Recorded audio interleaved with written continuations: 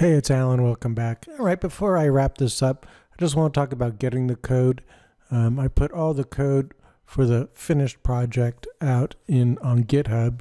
So you can just go out to github.com and it's under /Alan Simpson me /Blazer Dapper CRUD.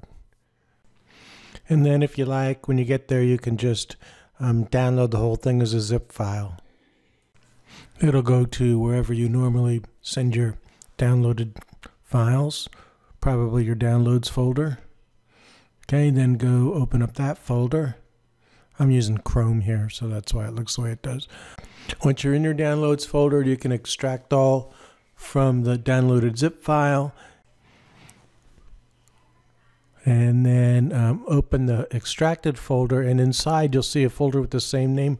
Open that one till you get to this folder that has a solution file in it. You want to go up exactly one folder level from there using the up one folder button or its name in the address bar. And then when you see that folder name by itself in its own folder, right click it, choose rename, and just get rid of the hyphen master at the end. There's no need for that. And press enter, and now you can just use that as your working one. Now I already took my original off the desktop, so I can just drag this one right out to the desktop and move it there.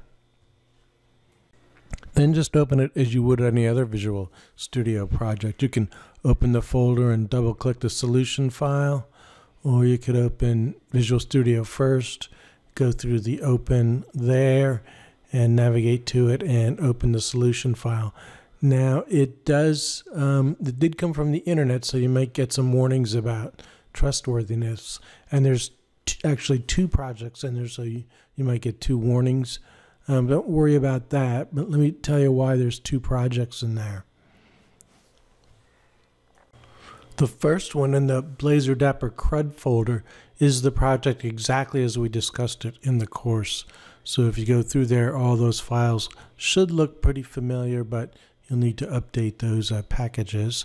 And also remember that app-settings.json has my connection string in it, and that may not be your connection string, so make sure you understand that and can get that together on your own, because there's nothing I can do to help with that. Now this Blazer Dapper SQL one is really just all the SQL code used in the course. And so if you want to set up exactly the same table and stored procedures as in the course, you can find that code right in here and just run it within your own database.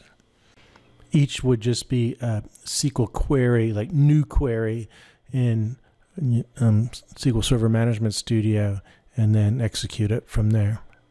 Now this CRUD code we've been talking about is kind of the same thing, table after table. So I wrote a little code generator where you can tell it a project name and then go grab the create statement that you use to create a table that you want to write this code for.